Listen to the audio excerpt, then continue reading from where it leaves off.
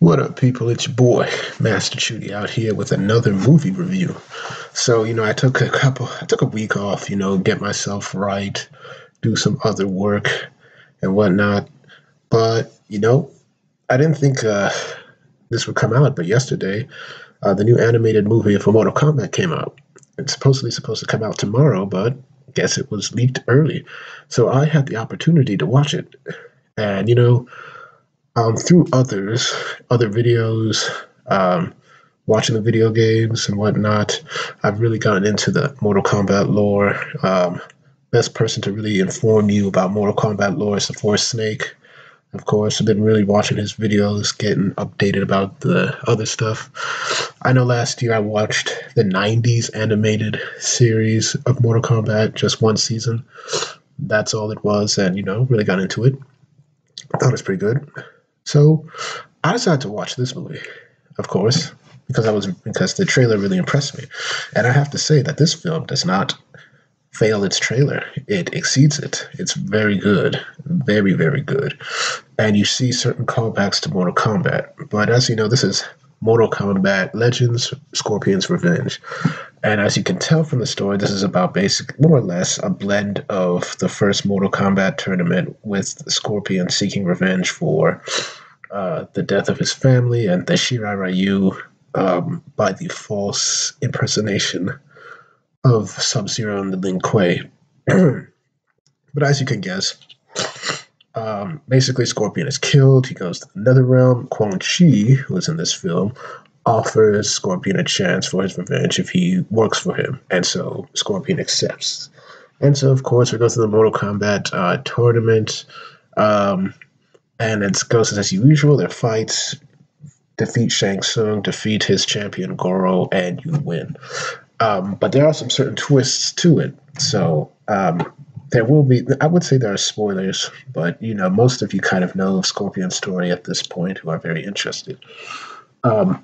So I'm going to get into the characters, of course. So we have Liu Kang, and Liu Kang is he's not there, but his character is as you would expect, training for the Mortal Kombat. It was with Raiden, who comes to see him, saying that you have to compete. And, he's just there to fight Goro. And when he doesn't necessarily have much of a, I don't want to say that he doesn't have character, it's a little bit harsh, but, he's really just there. And of course, since it's called Scorpion's Revenge, the focus is not really on Liu Kang. But he's as Liu Kang as you could expect him, humble. He knows his destiny, and he listens to the wisdom of Raiden and whatnot. So Liu Kang doesn't drag the story down. He does add flavor to it, but he doesn't really move the story per se, as you'd expect. It seems to be equally spread. Next character, of course, is Scorpion. And Scorpion is well done. Uh, Unfortunately, I don't have the voice. The voice actor, of course, for Scorpion was very good. Very much liked it. He was brutal. He was relentless. His rage was incredible. Yeah, this is what you would expect from a Scorpion. He showed no mercy. And I'll get into the brutality of the movie later on in the review, but it was fantastic as well. We then get into Raiden. Raiden is also, pretty much there, the spectator, as he pretty much was in Mortal Kombat 1, the 1995 movie. That's where I see a lot of this Raiden in this movie taking its inspiration from. And, he's cool and he has his wisdom and, his conversation with Scorpion, which mirrors MK9's conversation about, hey, don't work for Quan Chi, don't be consumed by revenge and whatnot, even though he doesn't offer his family back. He just says, hey, there's another way. You always have a choice. Okay. We get the next one is Johnny Cage, which, interestingly enough, he gets a lot in this movie. I mean, sure, you think that they kind of do him dirty, but it's really to build his character, and it's done pretty well. He's, instead of being like an actor who's looking for better roles, I mean, he still is. This time, he's kind of down on his luck. He's still living technically well, but he's getting like eviction notices from his mansion. And, he's looking to take any job. And of course, unlike the movie where he knows that he's competing in a tournament, just not to the degree he takes from the MK9 version where he's like, hey, this is this is real. Like, oh my gosh, I'm competing in a tournament. Oh my gosh, this is Mortal Kombat. I could die. He brings a lot of much needed levity to the movie, which is very welcome. This with all the gore and the seriousness. Um, it's funny because when he's with Sonya, Liu Kang, and Scorpion, they're like about to kill each other, and Johnny's like, "Wait." He talks to Liu Kang. Did you declare Mortal Kombat? It's like, no. Did he talks to Sonya? Did you declare Mortal Kombat? No. He talks to Scorpion. So did you declare Mortal Kombat? He's like, no. It's like, yeah. So we don't have to kill each other. That was very sensible and everything like that. So I really like Johnny Cage in this movie. And the final scene where he helps Sonya out when she's outnumbered, where he's just fighting, was magnifique. Very good indeed. Really enjoyed it. We get to Sonya. Now Sonya's character, I don't think it was bad. I think there's some things that you regrading with her where you roll her eyes are like, oh yeah, this is in the 1950s. Is it? Well, I mean, Liu Kang wanted to help her out, and yes, he did underestimate her, but there's a better way to do it. But there was one scene where she's street fighting in China, and she's like, she's getting beat down, and in the street fight, this guy's saying like, "This isn't a place for little girls." Now, I was watching this, and I immediately thought of Captain Marvel from last year. But what's different and what's interesting is that it shows Sonya Blade. The person who repeats that is actually Jax, and he's in this movie, and he's kind of there. They punish my man's, but I'll get into that later. But Jax is like saying, "Hey, this is no place for little girls," and he wasn't like speaking directly to Sonya per se. He was speaking to his whole training platoon because he's his command. He is her commanding officer. So Sonya snickers and he's like, "Oh, you think this is funny? Say, I'm going to put you through all the hell." And Sonya's like, "I'm going to be the best cadet and trainee you've ever had." And he's like, "Okay, we'll see about that." And so you see that she's out there training. She's getting pushed. She's always saying that she always has something to prove, basically. And it's good to see that. She's very much a flawed character, way headstrong. This is probably the most headstrong Sonya I've ever seen, where she doesn't give a damn. She'll rush into battle thinking that she has the upper hand, and in some of the cases she really does, but she can be beaten badly, even even so. But we get to see her really progress as a character. We get to, she's rough but very likable, and she did the whole montage scene better than Captain Marvel. That's just my opinion. Um, Shang Tsung, basically, I really like what they did with him. Like, he was a presence, and of course, he's overseeing the Mortal Kombat tournament, and the same thing with Quan Chi. I'm going to compare the both of them because they're very much intertwined. So yeah, Quan Chi is very much very evil in this. It's not bad at all, and you love to hate him. Shang Tsung is very devious and mischievous, and he has a plan. He has no mercy for anybody, and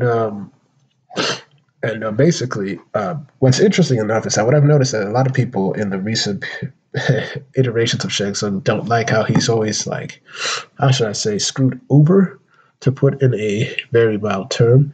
But in this case, like, Quan Chi was about to betray my man's because he was there for NetherRealm, because he was there to, of course, free Shinnok, because Shinnok is in an amulet, mind you, much like in MKX. They borrow a lot from MK9 and MKX, slightly. Not a lot, but if they were looking at video games to take from, it's from MK9 and MKX. So Quan Chi was about to poison Shang Tsung. And Shang Tsung is like, you see this, and while Goro is beating on Liu Kang in the final round, he's like saying, Quan Chi, this is how you know to contemplate victory. You always have to be one step ahead of your opponents. And my man just pours out a poison drink that Quan Chi gave him, and Quan Chi's like, oh dang, I'm done. And he's like, did you really think I didn't see your treachery? And so he just screws up my man Quan Chi like that, which I thought was a refreshing case. And of course, Quan Chi could fight very well, but like I said, he was just very evil, and he's the guy that you love to hate. We had, small. here and there cameos, here and there. Kano was in it, of course. Reptile was in it. Baraka was in it. Jax is probably the largest cameo. He does some things. Of course, you had Goro as well. You see one last cameo, of course, from Shao Kahn, because as you know, Liu Kang wins the tournament. I'll explain that later. And of course, Shang Tsung has to retreat, and Shao Kahn is like, okay, we got to get ready for invasion, which borrows, of course, from MK2 in the MK9 storyline, however you want to see it. So we'll get to the things that I did like a lot. One, just the devotion to the video game mechanics and the brutality. Now, the first 10 minutes of this movie was completely brutal. Like, and it doesn't really let up, but the first 10 minutes, it's like a case of its own. Like, Scorpion just massacres the Lin Kuei that attacked they attacked the Shirai Ryu. Almost all of them except Sub Zero, who's of course Quan Chi in disguise. Oh, I forgot to mention that Bihan, the first Sub Zero, makes an appearance, and of course Scorpion kills him, as per the game recently in NetherRealm games. But anyway, back to what I was saying. The brutality. Yeah, Scorpion just massacres them all, and they don't hold back. They're very gratuitous in their gore. Decapitations, crushing, everything. The fatal blows and the X-rays are very much like from the NetherRealm games. You see that quite a lot, and they hold nothing back. That was very interesting. That was like, yeah, you are in Mortal Kombat, and we don't hold back. That's the thing. Also, forgot to mention Katana makes a cameo in this as well. And I'll get to that now. The second thing I liked were the fights. The fights were very good. I don't. I have to say that the fight between Scorpion and Quan Chi, which was the ultimate fight, was fantastic. It was well done. Choreography was magnificent. Um, Sonya versus Reptile was another very good fight indeed. Um, was very nice. Katana versus Liu Kang, pretty standard but great fight. Uh, Johnny Cage versus Baraka was more of like a runaway type of fight, which of course required a lot of wit, and which of course Johnny Cage won. But some of the brutality as well. You had Jax versus Goro, and I'll get into that later. That was very brutal, but we all know how that ended, unfortunately. So yeah, the fights were very good. The choreography was very good. Get to the plot. The plot I thought was pretty good. They tried new things. It was straightforward. It moved well, and this is a good. It was a good plot. I really liked it. It kept me engaged, and as well as other things that were visually there. Because you see, Mortal Kombat, while what I've learned through watching a lot of videos, while the lore is very good, it's the brutality in the fights that grab the people's attention most of all, and that's probably been a mistake for recent games, where it's all the look at this, no matter what our content is story wise. But in this case, it works beautifully, and the plot also works fine. Uh, Another thing I liked are the slight changes to the film from the games and the usual lore. You had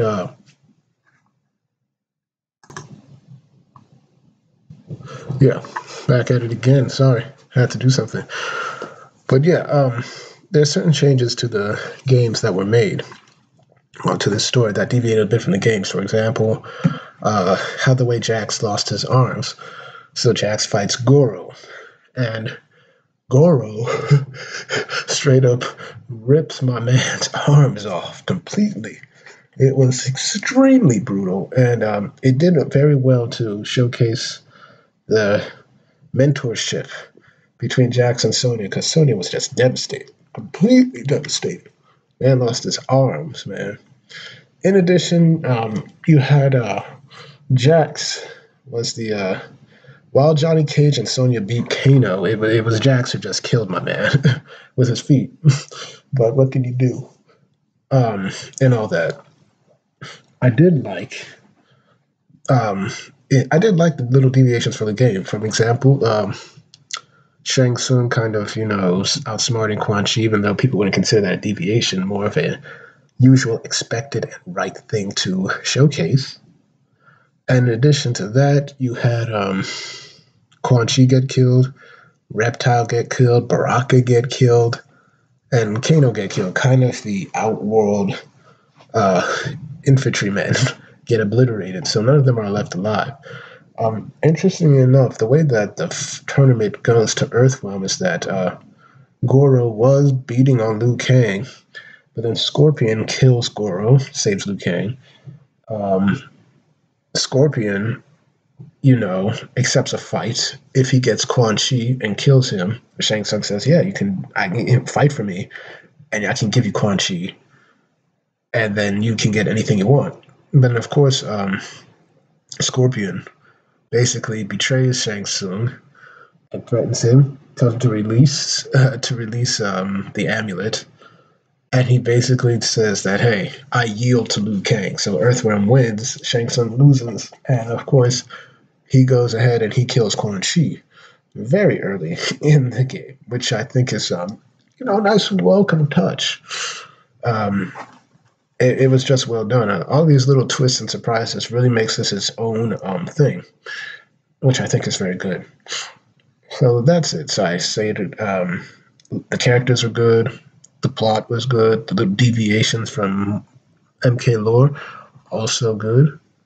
So we'll get to the one thing that might be against this film, which I still don't think it's against, but it might be against it. The gore in this film can be very distracting, extremely distracting. Um, you know, it's intense, and it can sometimes take you out. I mean, even I had to pause it a bit to just compose myself. I mean, I wasn't that taken aback, but at times I was like, "Dang, man, that's too much." But that's neither here nor there. So, but it doesn't really take away from the some of the film. And the way that the things are set up, I'm very interested if they do hopefully make a sequel to this. They really did set up a sequel to this because, as I said in the end, Shang Tsung returns to Outworld, informs Shao Kahn of what happened, and Shao Kahn is like, "Get the boys ready, we're hitting up Invasion." So yeah, so I really enjoyed this movie. I think it's a very good Mortal Kombat movie. I'm always of the impression that so far with DC and now with Mortal Kombat, their content in many ways works better as very PG-13 at the least to rated R animation. Works for their lore, very good. Um, I would recommend watching this. It's a good film, and I give this a 9 out of 10. I think it was that good. I may seem generous, but I was very much impressed. So thank y'all for watching. Please like, share, and subscribe, and hit the notifications, and hit that bell to make sure you receive notifications. Once again, I do these reviews for you, the people, because I want to discuss good movies like this and get your views on them. Thank y'all for watching, and I hope to have more videos up when I can. Peace.